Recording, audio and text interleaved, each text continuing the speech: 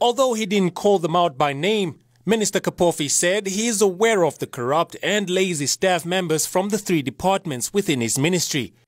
He spoke out against those who help create false passports, marriage certificates, and those who corruptly get rid of police evidence by destroying dockets, as well as help inmates smuggle mobile devices, cocaine and mandrakes into prison. Some of these marriage officers are those that are officiating fake marriages.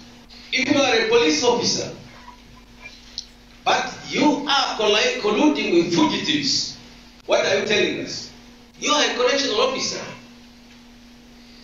but you are the one who are colluding with offenders, sentenced offenders, to smuggle cocaine, cannabis, cell phones in cells. We have police officers with dockets.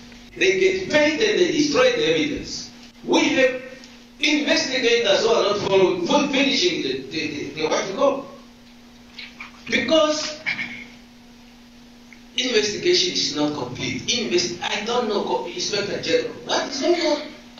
Taking note of the minister's statement, Inspector General Sebastian Ndeitunga spoke to his staff about introspection and what it means. He also reminded his staff that it's their job to serve the Namibian people and not themselves. The minister has spoken to us. The minister has highlighted challenges, shortcomings, performances.